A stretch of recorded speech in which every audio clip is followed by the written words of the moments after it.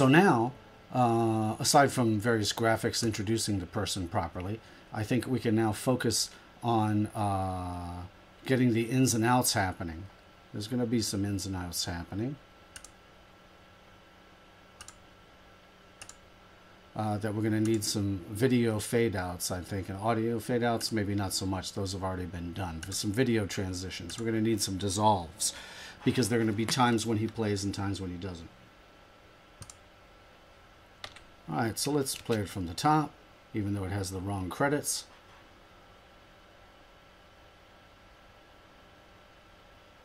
Here comes the music.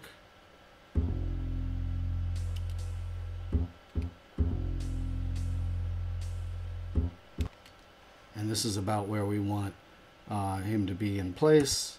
So let's bring this up. And I could even make it, pretty exact as to where, if I want this to synchronize well, one with the other.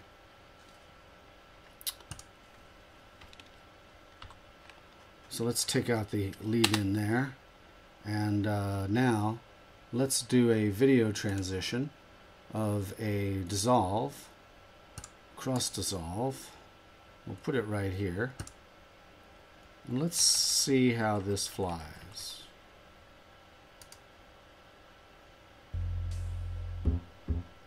See? So that's going to fade him in. Now, we could lengthen this fade a little bit because he hasn't played yet. And that could be a little artsy. So we can just take it and drag it that way. Cool. So by the time he plays, he's in full focus. So let's roll this from near Philip's entrance.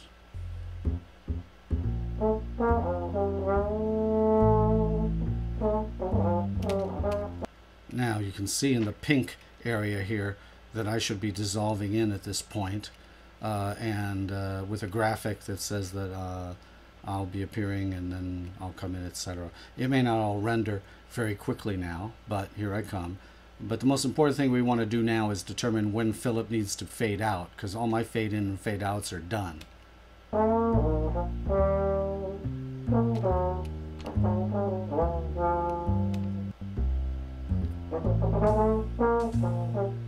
So there I am, I fade in, that's all good.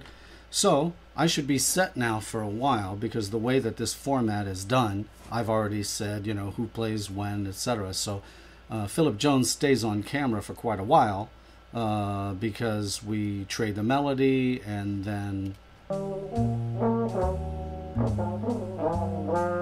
we have the bridge where I take up the bridge, but he plays backgrounds a little bit.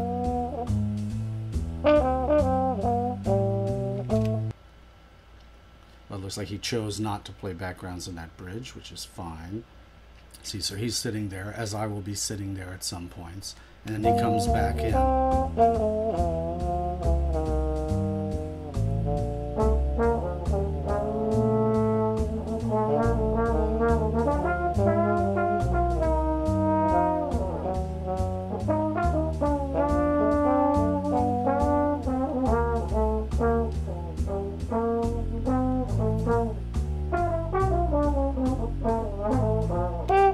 So at this point, what happens is that the two players trade phrases together. So I'm just going to leave both cameras up. We'll start with trades of about 8 bars apiece.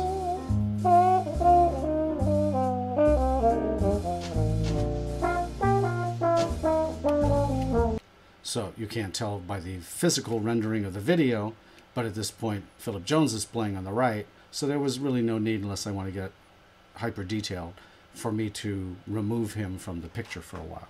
So we're going to do trades, and then we're going to do simultaneous playing before it gets to a point where we pull out. See, he's now playing, and I'm now listening to nobody, because at the time I couldn't hear. So there's trades going on, and we have to find our way out of the trades before we consider anything else in the video editing. Going forth, we have a little further to go here in that.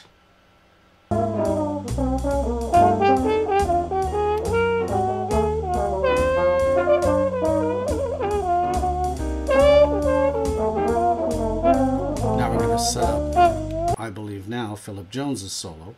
So I will fade out. That's already done. And he should continue. Now, I could decide to expand him to the full screen and all that, but I made a decision early on to just leave the two players in their respective turfs so that I didn't have to do more video editing. So as Philip solos, I'll just drop out of the picture. You will eventually see me fade out, and I'll be out for a little while as it goes to Philip Jones solo. So that work is actually done. Now I need to go find where Philip's solo ends. We fade him out.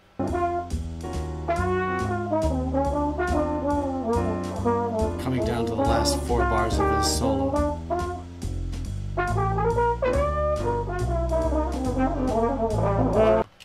So by this time, I will be fading back in.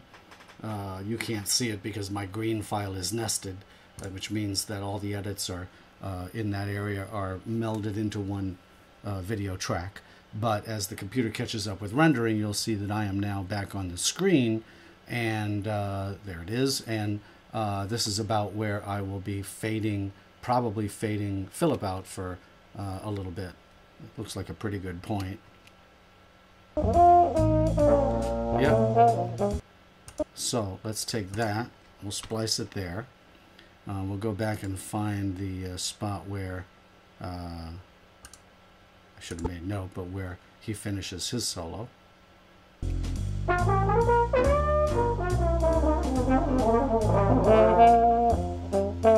So I'm betting somewhere around here is where we're going to want to visually fade him out, depending upon what he's doing here. He's going to put his horn down, he's going to reach, maybe turn a page, empty the water key.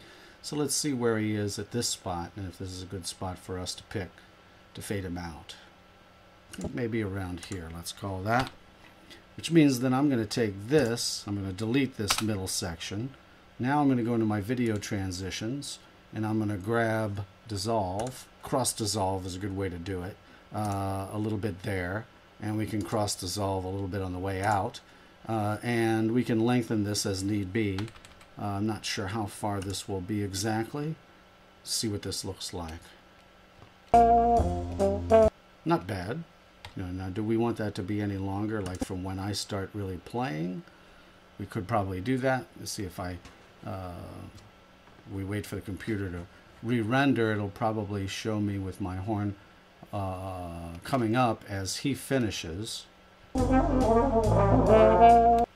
Okay, so he finishes right about there. So that cross dissolve is pretty well placed. That's cool. Now, if I want to, I can even lengthen the track a little bit, and that will put more of his original frames in there, and I can put the dissolve up further. And so the dissolve will start about the same time, but will take longer to do. Now let's watch the fade at the end of Philip's solo. That's nice. I like it a little more slow and artsy. All right, I'm going to save the file myself. Now it's just me for a while, and then he fades back in. And we can see how soon it's needed, if we need to draw that out a little further. But it's interesting, as I showed you, that even though I cut out a certain section of the video, I can essentially restore some of that video by just dragging into that cut territory, and it remembers those frames and restores them if need be. So let's see what happens here. That worked out pretty nicely. At the same time, let's say I wanted to make that a little longer fade.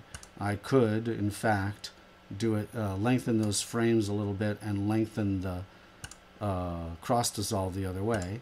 And let's see what happens as it transitions. Yeah, I like that just fine. Now that's probably the last fade I need, because the rest of the time we do a little trading, we do a little layering, and then we're done. Then it's all about the credits. Let's just check the tail end of this. So here's the last 2 bars, bar and a half. Cool, so now we have to see how we want to fade out Philip's image compared to my fade out. They don't have to go dark at the same time. It's not a crucial issue for me. But we both happened to look at the camera, so that was nice. But his ends sooner. So, you know, there's some options here, though.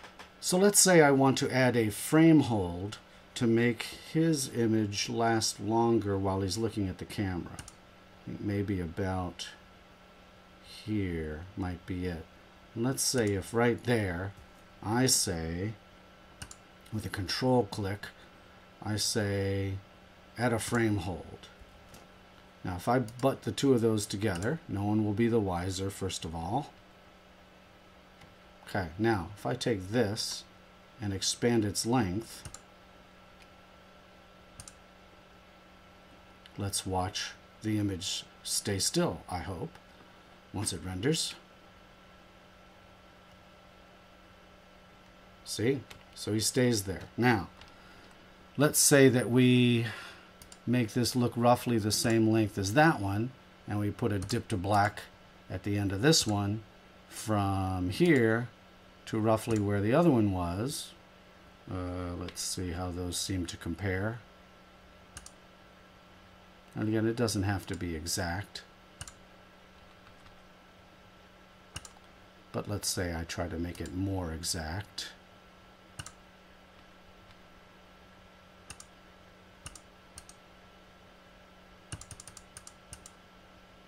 Doing pretty well. Doing very well, I'd say. So let's see what that actually looks like. And we will fade from there. So that works pretty well. And then we get into the final credits. So far, so good.